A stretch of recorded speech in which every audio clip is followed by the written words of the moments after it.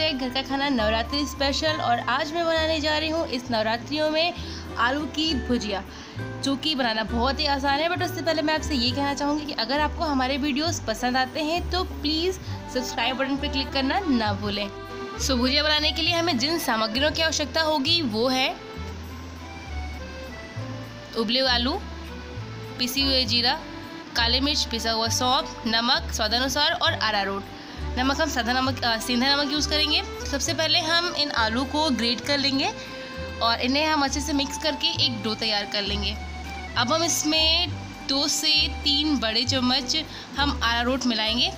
इसमें हम आधा चम्मच जीरा पाउडर, आधा चम्मच हम इसमें काली मिर्च पाउडर और आधा चम्मच सौंफ मिला करके और घर का बना बुकनी मिला करके हम इन्हें अच्छे से मिक्स करके एक डो क्रिएट करेंगे।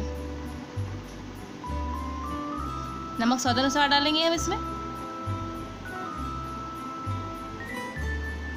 इस तरह से हाथों से मिक्स करते हुए हमें इनका डो बनाना है।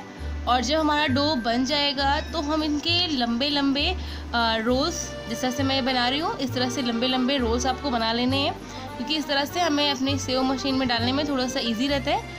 और इन रोल को बनाने के बाद में हमें अपनी जो सेव मशीन है उसकी गार्निशिंग करनी है। तो हम ये ब्रश के थ्रू इसमें अंदर ऑयलिंग कर देंगे। ये व्रत में खाने वाला ही तेल हमने यूज़ किया है, क्योंकि व्रत की भुजिया हम बना रहे हैं। और इस तरह से इसकी जो भी प्लेट्स है जिसके थ्रू हमें सेव निकालनी है उस पर भी हम थोड़ी सी ग्रीसिंग कर देंगे। और अब इसमें हमारा जो रोल है इसे हम डाल करके प्रेस करेंगे और दूसरा रोल भी हम डालेंगे। जो हमारी मशीन का हैंडल है उसके भी तली को हम थोड़ी सी ग्रीस करके और इस तरह से हम इसे बंद करके अपनी मशीन को, और कढ़ाई में हमारा तेल ऑलरेडी गर्म हो रखा है तो इसमें हम इस सेव को इस तरह से घुमाते हुए डालेंगे। ध्यान रहे कि एक बार में बहुत सारा सेव नहीं डालना है, जिस अकॉर्डिंग आपने तेल लिया है उस अकॉर्डिंग आप इसे डालें। और डालने के 2 से 4 मिनट के बाद में इसको हम पलट देंगे, क्योंकि ये बहुत ही पतली सेव है तो जल्दी लाल हो जाती है। और इस तरह से पलट कर हम इसे दोनों तरफ से अच्छे से हम सेक लेंगे।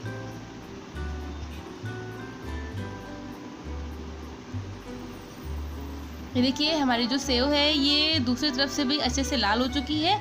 अब हम इसे अच्छे से छान करके निकाल लेंगे और एक दूसरे बर्तन में रखेंगे, जिससे कि इसमें बचा हुआ तेल भी निकल जाए। और अब हम अपने दूसरे राउंड को भी कढ़ाई में डाल करके इसी तरह से सेव हम तैयार कर लेंगे। सो बाकी सारी सेव को भी ऐसे हमें कढ़ाई में डालते हुए और रोस्ट करना है। सेव हमारी तैयार हो चुकी है, इसका तेल भी अच्छे से रिस चुका है।